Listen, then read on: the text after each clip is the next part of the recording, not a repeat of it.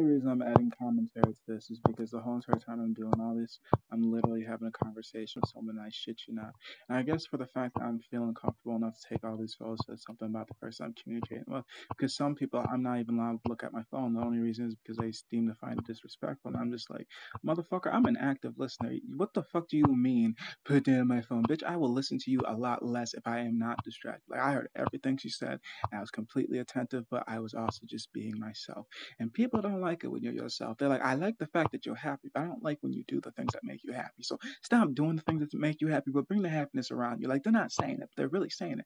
Especially if they're picking at your character. Like, bitch, you know this is me. You know this is the deal. Like, if I am not abusing people, if I am not forcing my negative thoughts and opinions on people, if I am truly not being a villain, why are you trying to make a villain out of me? Why are you being so picky? I don't feel everybody different, but I just figure like it says a lot about our communication style depending on what I am able to do while we communicate.